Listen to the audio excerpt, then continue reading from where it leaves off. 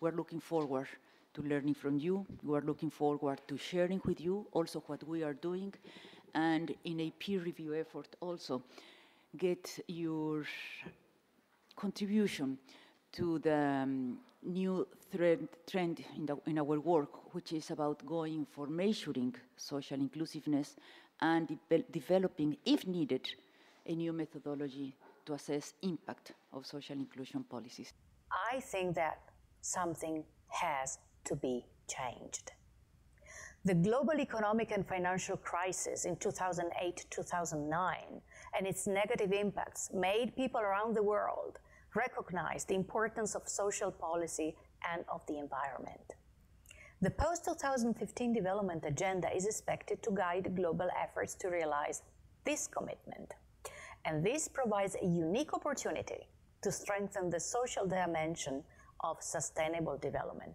Pourquoi c'est important de mesurer l'inclusion sociale? C'est important pour chacun des pays pour évaluer sa propre position, ses propres performances par rapport à un ensemble de critères explicites. C'est important au niveau dynamique pour voir l'évolution de la situation et si on se rapproche de l'objectif de lutte contre la pauvreté et l'exclusion sociale. Et c'est enfin important au niveau de l'évaluation des politiques et de la comparaison de leurs performances dans la poursuite de cet objectif. It's not about economy. It's really not about nations either. It's about people. It's about the civil, the perception of the people living in all these countries. First of all, it's an issue of democracy. Nothing for the people without the people. I'm sure you all know this. Second, it's a question of accuracy. How, without a proper needs assessment with the people who are actually experiencing this situation on the ground, how can we formulate solutions? How can we begin to understand what's going on if we don't talk to the people themselves? And if you speak to indigenous peoples and you also speak to poor people, you find that in many ways, yes, of course, income is a priority, but other elements of poverty are a huge priority as well. For instance, not being able to control their own fate, to not be able to have a role in deciding how their lives progress. So we have identified groups of excluded populations, and they form a very big percentage of the population. That is why we have started to take interest in issues of social inclusion. How do we empower them so that they can also have a voice in the development debates, so that they can also go ahead and try and create some kind of meaningful livelihood for themselves? And I believe this is what the workshop is all about. Not just to address, but also to monitor and evaluate how some programs which are already in place on social inclusion are really doing. Are they succeeding? Are they failing? If they're succeeding, what can we learn from it? If they're failing, what can we learn from it? And also to hold stakeholders accountable. I think it's absolutely essential that when you're measuring the situation of people in poverty, that you also try to implicate or get these people involved in the process of defining the indicators. And actually some quite innovative things have been happening on that. For instance, I remember a project where you got 50-50 committee, which composition was 50-50 academics and people living in poverty. In some regions, you have better access to data. For example, I work on Latin America. We were able to get data that looked at access to secondary education, access to housing, access to formal jobs, and access to things like healthcare by race and by gender. But those sorts of data are not available for other regions. So I think it's important first to define the concept, develop some sort of common consensus around the concept, and then figure out ways. In some regions you won't be able to get data, but I think you need to remain true and valid to that concept, even if you can't fill in all the data. But I think it's very important to try to understand, even if we aren't going to measure it, that this is a multi-dimensional concept that includes notions of both social services, lack of discrimination, and democracy, or some sort of political system that allows for greater participation. Maybe not democracy with votes, but some sort of political system that allows for greater voice.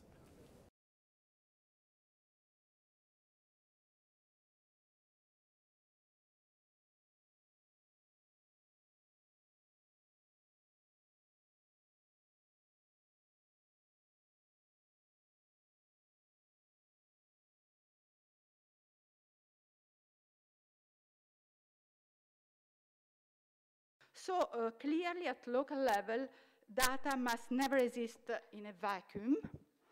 A context is needed. And so because the definition and the measurement in the local context are always likely to preempt or to accompany policy formulation and practical intervention. If we want to have inclusive societies, it's very important that evaluations that we use to evaluate programs and policies are also inclusive. And for me, inclusive evaluation means that it enables people who belong to all kinds of social groups, including the most vulnerable ones, to contribute to the discourse and share their experiences and vision about the program. Le travail sur la méthodologie de la mesure et sur les évaluations des politiques publiques doit absolument être développé. Il s'agit d'un des objectifs du programme MOST de l'UNESCO qui travaille en étroite collaboration avec les autres agences des Nations Unies. Et pour faire face aux conséquences de la crise multidimensionnelle que tous les pays connaissent, il faut absolument aller de l'avant afin d'apporter une réponse et contribuer aux attentes des objectifs du millénaire pour le développement. Notre approche, c'est vraiment de partir de ce que disent et de ce que portent les personnes les plus défavorisées dans les quartiers où on est impliqué. Bien sûr, on a besoin d'indicateurs. On a besoin de savoir combien de gens ne sont pas logés, quel est l'échec scolaire. Enfin, je veux dire, des choses comme ça sont importantes. On a besoin de voir ça dans la durée. Mais vraiment, pour nous, c'est sûr que ça doit être complété par le savoir qu'apportent les gens eux-mêmes. Les gens ont un savoir à cause de leur expérience, payé chèrement. Nous, ce qu'on souhaiterait, c'est que l'UNESCO prenne mieux en compte le savoir des personnes qui vivent dans la pauvreté et arrive à montrer que ce savoir est complémentaire du savoir des universitaires. Et l'UNESCO, qui est le lieu de la culture, on devrait pouvoir arriver à faire ce croisement ici. It's generally known that social inclusion has several dimensions. So it tackles a lot of issues. It includes a lot of issues such as education, poverty, unemployment, especially youth unemployment, which is very important in the Arab region. So I don't think there is a common indicator for social inclusion because every country or every context has different priorities. But what we need is a general framework to build measures at each national level.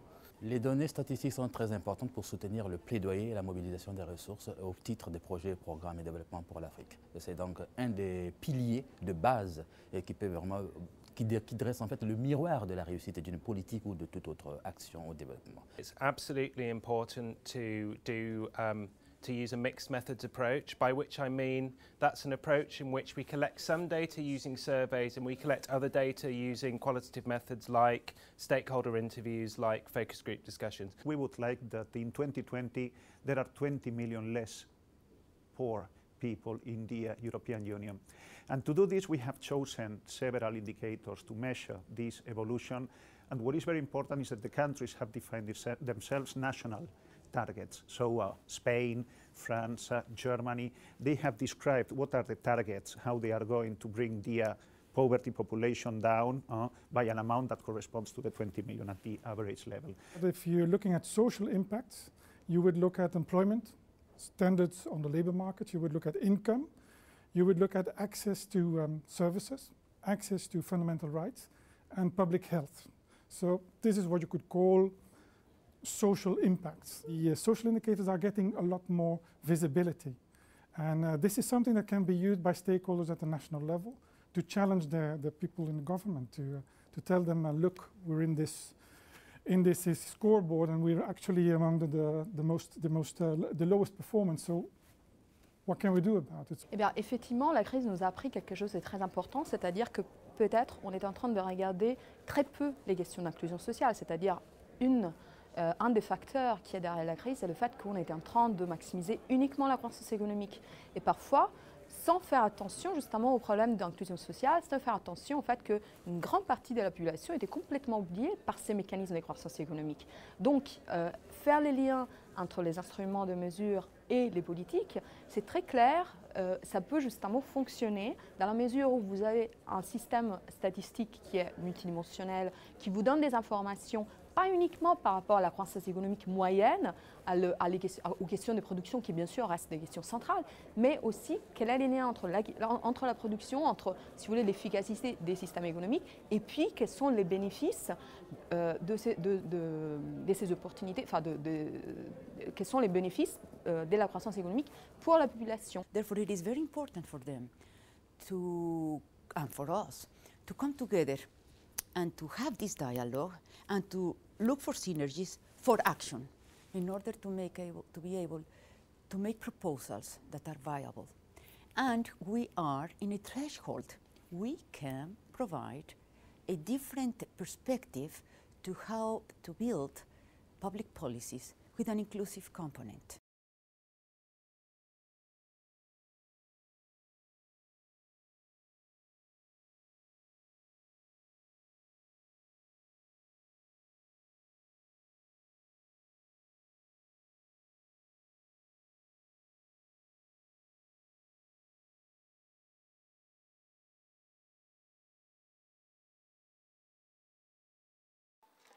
Academic researchers quite often complain that policymakers ignore their work. At the same time, policymakers know that they could be more convincing if their arguments are evidence-based and reflect social reality as reported in academic research, so that both they are different parties, but they have some common aims. I believe that the whole problem of using the potential of research is that we have found ways to translate the global stock of knowledge that is available into locally relevant knowledge. Mais il me semble que dans les sciences sociales, il faut éviter que toutes les recherches puissent être focalisées sur ce qu'on appelle les thèmes prioritaires. Ce qui n'est pas prioritaire aujourd'hui le sera dans 10 ans. Donc nous avons besoin de zones de recherche qui puissent être financées sans qu'il y ait un lien, comment dirais-je, immédiat par rapport à la solution politique. The thing that I feel is a bit missing is that this is an area of academic study in its own right, research on research use. There's a lot of research on this. We also look very specifically at attitudes and perceptions.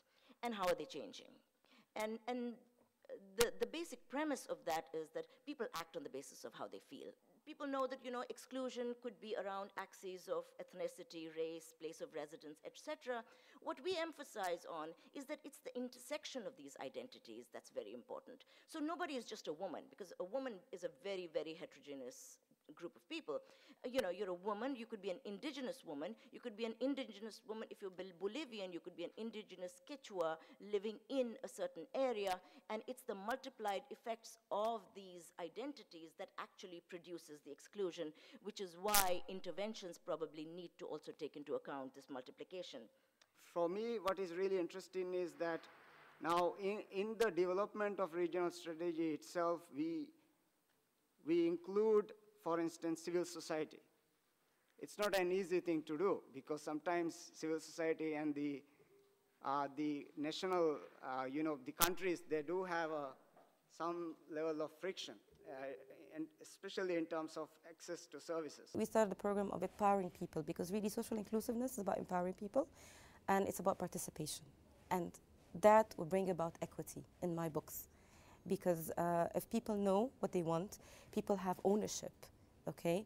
And therefore, they would have a stake in making it work. You need to present it to the right people in the most simple terms, not use so many indicators so people are like, okay, what does that mean at the end of the day? And make sure you put in there a cost-effectiveness aspect, because people in the government have limited budgets and limited resources. So you have to make sure that this actually relates to that. Budget, so forth and so on. I really do believe that the MOST program is trying to create a paradigm shift, and it in itself is a paradigm shift, okay? And it is innovative in the sense that it's trying to create that link. So many have tackled that, so many organizations have tackled that link before, but they failed because they come at a point where they don't have the leverage.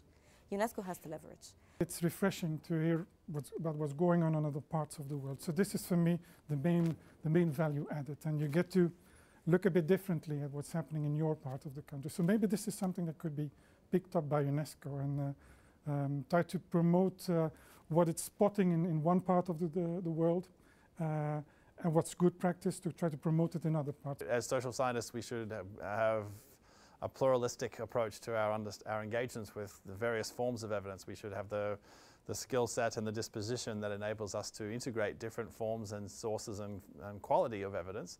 If it's a broader category of social scientists more generally, then yes, I mean, part of our job should be to anticipate these, certainly the most major crises that we face. And UNESCO, at its best, is about trying to facilitate those kinds of conversations, and it'll be useful for policy to the extent it's able to actually add value to that existing conversation, to the extent that putting these different pieces together actually yields insights that wouldn't have been possible if those groups had just been left by themselves. I think UNESCO's role is important for three ways. In fact, it's fundamental. First is, as an institution dedicated to scientific inquiry and to education, those are important. First, because this is ultimately a question of scientific matter. We need to develop the concept, we need to develop tools to measure it, we need to evaluate it. That's a social science question that UNESCO is uniquely situated to do. The second is the issue of education. The one variable across all the countries that I'm familiar with, Latin America, education, has the greatest explanatory value in understanding the ability of humans to be able to rise above social mobility, which is ultimately the great lubricant, if you will, for social inclusion. And the third is, because of its global nature, I think UNESCO is very well suited. The United Nations, including UNESCO, has got the ability to track the progress of the use of these indicators and the monitors, and also to continuously assist governments and other stakeholders. Of course, we cannot have a global tool that can be used everywhere. It will have to be modified according to the context of the user. For example, if we were to live here with a global tool, let's say a set of indicators, when I go back to Africa, I will have to modify that to suit the particular context of Africa. I believe the same with Latin America, the same with Asia. But just like the MDGs, something that is a global guiding framework on social inclusion will be very useful. If this tool will come from the United Nations, I believe that member states, as part of the United Nations, will pick it up and put it in practice. If you do not think of social inclusion as a bottom line for sustainable development, if you don't think of social inclusion as the bottom line for poverty eradication, if you don't think of social inclusion as the bottom line for constructing and maintaining peace, then we are out of business.